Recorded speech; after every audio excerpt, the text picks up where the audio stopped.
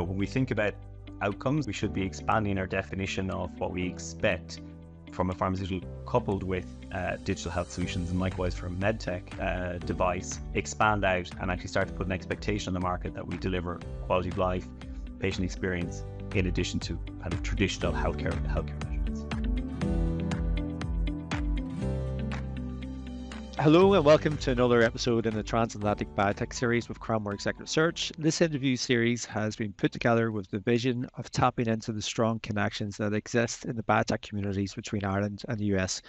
My name is Sean Carter. I'm the co-founder and managing partner of Cranmore Executive Search. And today's guest is Dr. Brian Flatley. Brian is a digital health leader and a VP for consulting services and US pharma client solutions at S3 Connected Health, and another rare disease warrior, having co-founded the Rare Disease Nurse Network, a charity that aims to improve the care and outcomes of the rare disease patients. Thank you for joining me today, Brian. Thanks very much for having me, Sean. Brian, I suppose a great way of kicking things off, and an easy kind of in, I suppose, is can you tell me a little bit about your professional journey? So from Mayo to Boston and everything in between. Yeah, no problem. So my background is science-based. I've always had a strong interest in science and maths. So, when I was picking a career choice, there was always a strong leaning towards a science-based degree.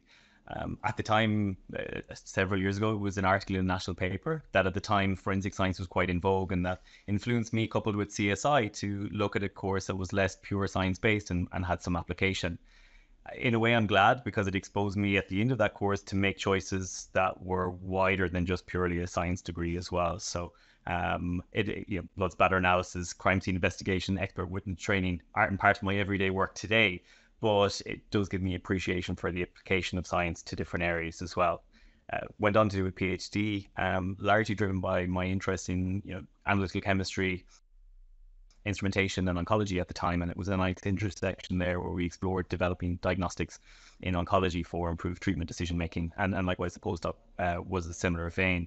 I suppose the kind of inflection point came at the end of my postdoc, where I had been exposed more to the commercialization of science and that startup entrepreneurship kind of I suppose area, and that's what piqued my interest. And so I started to explore careers and opportunities outside of academia, and I bumped into Health Excel, one of the founders at the time. And I didn't know, quite honestly, a lot about digital health, but I was very intrigued by the type of conversation we had, is how can mobile health, as mobile applications or connected add-ons to inhalers, make a difference to patients. And so from there, that began my interest and career in digital health, where I've been working for close on 10 years now. Okay, so what do you enjoy most about the space then, Brian?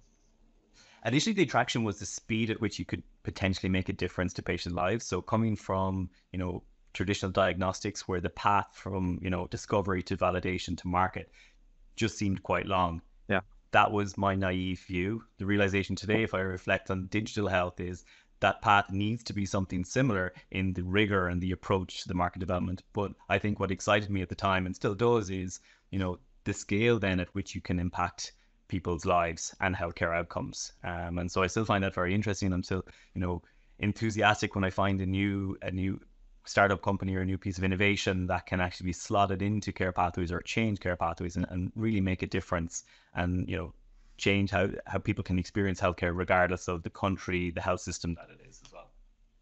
Brilliant. Okay. But it's great to sit down with an expert in the digital health space. Brian, the innovations in digital health and connected medical devices are revolutionizing healthcare. S3 are obviously at the forefront of leading the charge. Brian, you're coming up to almost 8 years with S3 Connected. I'm sure your elevator pitch is on point by now. So who are S3 and why are you guys so great? I hope the marketing team did my elevator pitch is okay. But S3 Connected Health is today a trusted digital health partner to the life science clients. We really are focused on bringing over 20 years of experience of designing, developing, and operating digital health services to our clients. We serve more than 30 industry clients today, medtech and pharma, and our success isn't an overnight success or built on adopting buzzword kind of bingo. We're really focused on long-term value delivering roles to our clients. And maintaining those relationships spanning 10, 15 years is really testament to that commitment. To give you one example, just last week there was, I think it was a national hearing aid day or hearing loss day, and somebody posted about work, the impact that a cochlear implant had on a family member. And we've worked with cochlear for several years now, and it brought a sense of pride to me that while we're not always touching the end user, we can have that type of impact and look at different products on the market today and say, we contributed to part of that success, and that's really important as well to us as a company, to know that we're driving improvement in experiences and outcomes. So that's kind of where I suppose the sweet spot for us is, or the value we bring is long-term commitment to changing healthcare outcomes, and in doing so being a trusted partner for our clients. Yeah, yeah. I know sometimes you can feel a little bit removed. It's a services business, but when you have you can actually see the outcomes, at play. That's pretty rewarding, I'm sure. So the US, moved to the US. You're there almost a year now. How did that come about, and how are things going with regards to the US expansion? So the move to the US really was, I suppose, in line with the market trends, where our clients were more and more looking at the US healthcare system, the US market, as their first launch, or where they were really kind of focused on setting up their innovation teams as the market of choice. So for us, a large proportion of our business had already started to transition across to the US. And so coupled with that is, how do we start to build a global business with a local presence, essentially? S3 Connected Health has already served and delivered solutions across more than 50 markets, but the US is becoming more and more important, obviously, as some place that we need to have a base.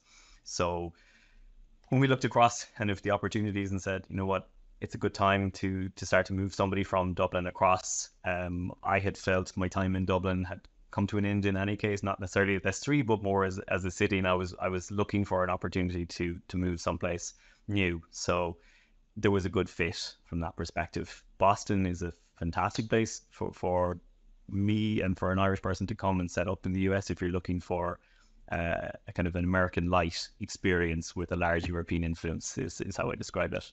So really the aim is to build on the momentum that we've had in the US to date, try to establish that local presence, serving clients at a kind of a closer distance, and making sure that we're understanding the markets that are mostly interesting to them.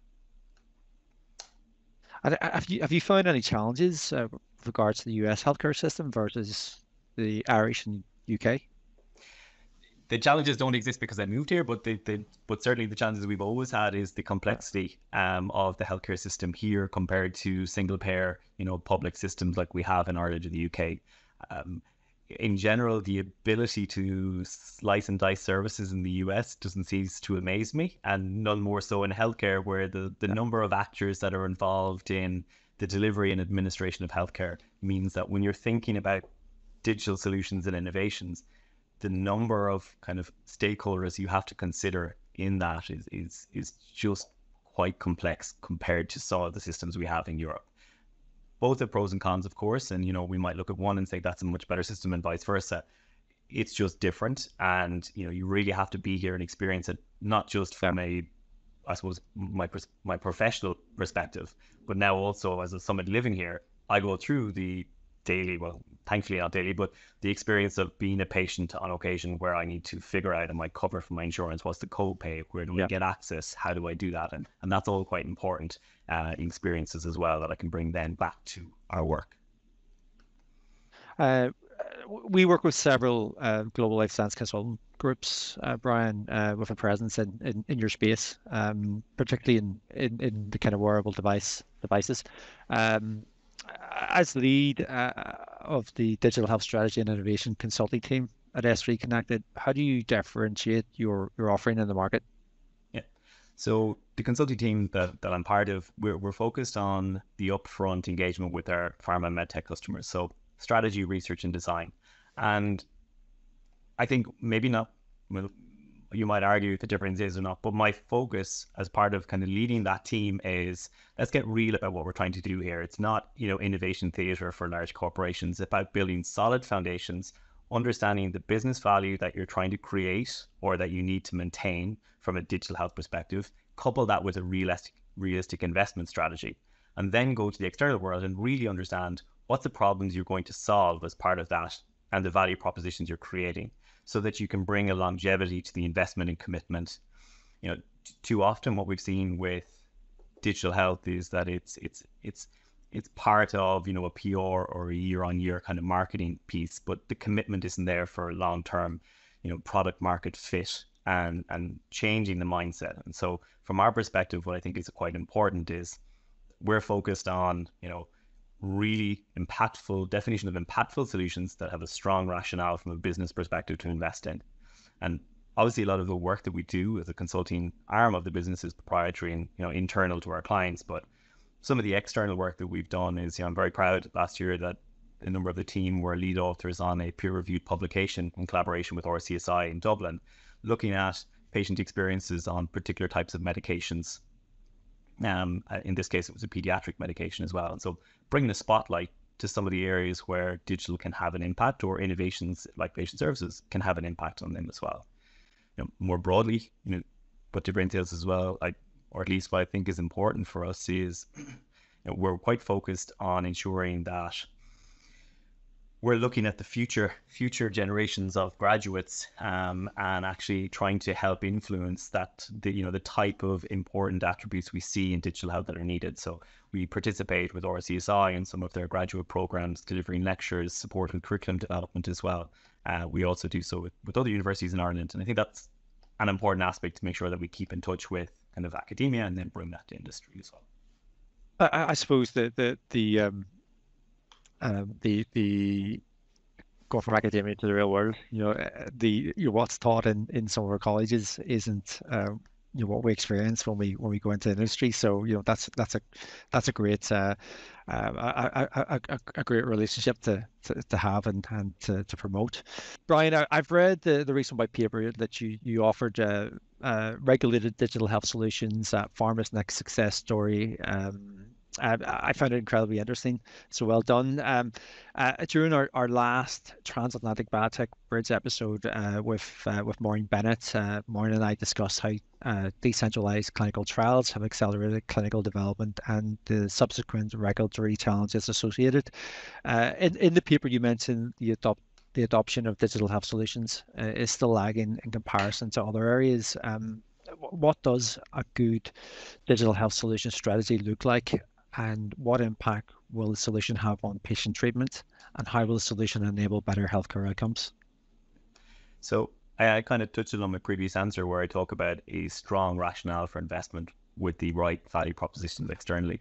But to expand a little bit on that, we need to be clear about how we're going to measure success at every point in the product development. And I say product, not project, because we need to move our mindset from a project that starts here and hands off, to more the product operating model, where we have continuity in product ownership, product management, to drive right through from conception to good product market fit and continuing on.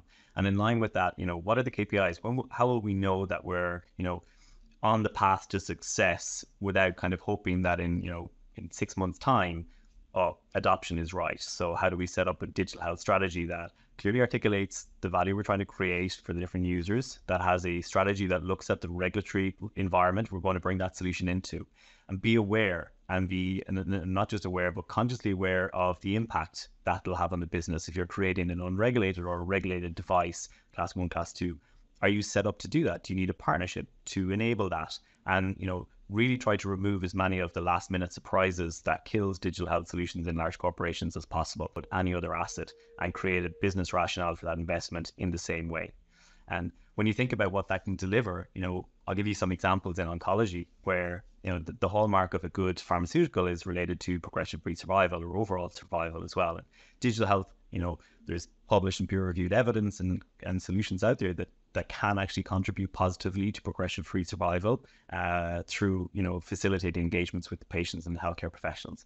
But I think, when I know that we can go further than that, not just look at progression-free and overall survival, but actually look at quality of life on treatment, duration on treatment as well, through digital interventions, make sure we can minimize the impact of side effects for that patient. We can maximize their quality of life through engagement or drawing in complementary services as well. So, when we think about outcomes and healthcare outcomes, patient outcomes, we should be expanding our definition of what we expect from a pharmaceutical coupled with digital health solutions, and likewise for a medtech device, expand out and actually start to put an expectation on the market that we deliver quality of life, patient experience, in addition to kind of traditional healthcare measurements. So implementing quite a lot of clearly defined measurable points that, yeah, excellent, great, Absolutely. thank you for that. Now we've seen quite a lot of life science and biotech companies make a transatlantic move and set up shop in the US with varying degrees of success. Brian, navigating the complexities of establishing a US presence in the US requires careful planning and understanding of the landscape. You're now coming up to 1 year in Boston, I believe, this month. Do you have any advice for companies considering making the move stateside? I was very fortunate to land into Boston, both into an Irish community, but also a healthcare community where you kind of greet with open arms. And that is one of the real advantages for me, from my viewpoint of coming into Boston, for example. You've got some fantastic organizations like BIBA who set up networking events, very, informal, and you can start to meet people there as well. The other important point about for me when I reflected in the last year was less about the big events that I could now go to quite easily, obviously the ones that are in the convention center or the plaza, but actually the local intersection of healthcare, tech, life sciences means that pretty much on any day of the week, there's going to be a group of extremely interesting, extremely relevant people meeting in a much more smaller, intimate type setting. And if you can tap into that, it makes setting up and your experiences here much easier, and really the opportunity to learn and grow has been fantastic and is fantastic for those people. So my advice is kind of make sure that you're trying to tap into the local network, not just the big international lobbyist events that now just means you don't have to fly from Ireland to, because you're not going to take advantage then of what's happening in this ecosystem and of Cambridge and Boston and all that goes with that as well. So, and that's quite important. The other important thing that for me, moving across as someone kind of in the senior position from S3, is that I readjust my day to make sure I have time to actually then exploit the US and what Boston's offered, as opposed to just doing the same job I did in Ireland but here. So making sure in the second half of the day that you have time to go out and actually network, meet people, etc. Those are the advantages of here, and that's quite important to focus on. So you're now a naturalized Bostonian. Yeah, I drop all my ors on words and things like that. Exactly. Yeah. Brilliant. Okay, and probably the most important question of the day, as we lead into the most important date in the Irish calendar. How are you going to be spending St. Patrick's Day, Brian? Well, first of all, Sean, what I've learned is it's not St. Patrick's Day here; it's St. Patrick's Month, and in fact, the first event happened just in the last day of February. So you have a calendar of events, but next week, we're fortunate enough. And I'm fortunate enough to be invited to, I suppose, some of the events where we have the ministers coming over from Ireland. And, one example is the Irish-American Partnership breakfast meeting that's happening next week, where the Taoiseach will speak at. I attended that last year, having just arrived 2 days earlier in Boston. And it's an amazing experience as somebody that, is coming to a new country, particularly the size of America, to look at a room of 600 plus people all there, because a small island off the coast of Europe can draw this type of audience. So there's that event on. There's some, the Boston Irish Young Partnership event is on. Again, the Taoiseach will speak at that. And then informally, there's so many different events happening. So there's some of the networking and lunch events where I'll also try to attend. Unofficially, or the unofficial events that'll happen is, I moved house there last week is to mark the first year, and St. Patrick's Day Parade in South Boston will now pass my front window. So I'll get a chance to just sit at the kitchen table and watch almost a 3 mile of a parade. That's just amazing. It's crazy. You have to go to America to get that view. Yeah, exactly. I didn't have it in Dublin, so yeah, to have it here. But it's fantastic to see. Yeah. Well, Brian, I really appreciate your time, and thank you very much. That was so insightful, and I'm sure our community will enjoy that. And I'm looking forward to meeting you in person the next time we're over in Boston. And as I mentioned, we're going to run our own series of events, so it'd be great to have you and some of our other partners there in person. Thank you very much, Sean, for having me, and for the work that you're doing to bring together this community as well, because it really is a fantastic group of people spread across, and I'm learning that, New England, that have got strong Irish connections in the life science space. So appreciate the opportunity. Thank you.